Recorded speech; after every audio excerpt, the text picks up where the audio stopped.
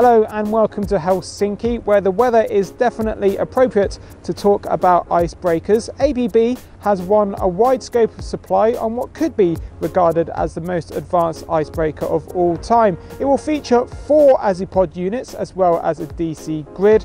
I've been along to Aker Arctic, the designer of the vessel, to find out the details behind this very exciting vessel. One of the things that is very central to this design are the fact that there are Azipods on the Yes. ship. Why are Azipods suited for ice-going vessels? Benefit of Azipods or Azimut propulsion units are the new way of breaking ice. We use the propeller flow to lubricate the hull. It reduces the friction between ice and the ship hull. And this friction is significant part of the ice breaking resistance.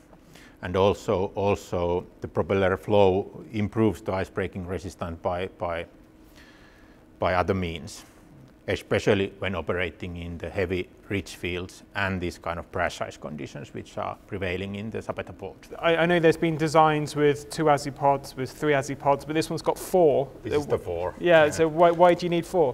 Well, the maneuverability of the ship is key, and this crash ice capability. And in the port conditions, we had to be more or less equal performance going ahead and backwards.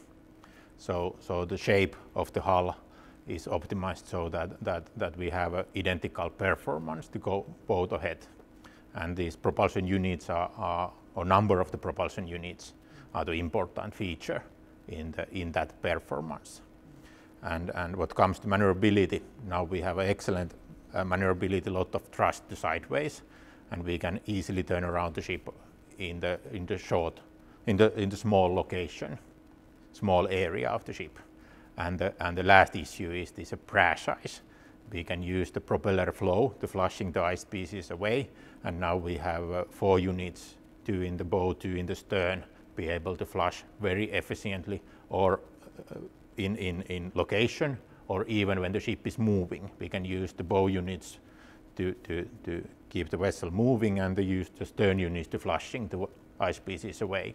And that's the feature which they definitely will use next to quayside to help the LNG carriers in mooring operations, etc.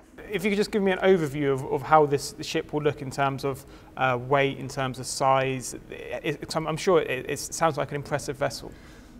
It is impressive because it had to be small, compact size ship with a quite impressive performance. It can break 1.5 meter thick level ice, and still the ship is 85 meter long, 20 meter wide ship, and can operate in relatively shallow waters also. The draft is 6.5, and the area in the Oppe area is quite shallow.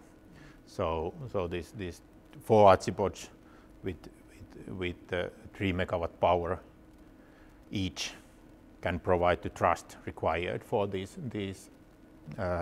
performance for the ship. Tell me about the power that's required for this ship, because you're saying it's a relatively small vessel, yet you've got 4 Azipods on the ship, and you've also got to get through this very thick ice. So yeah. You talk me through the power system of the ship.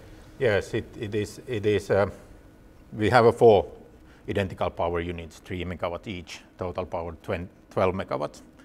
And the power system of the engine on the ship is of course diesel electric with the power plant principle, and it's fitted with the ABB DC Grid direct current system, which brings the benefit to the design.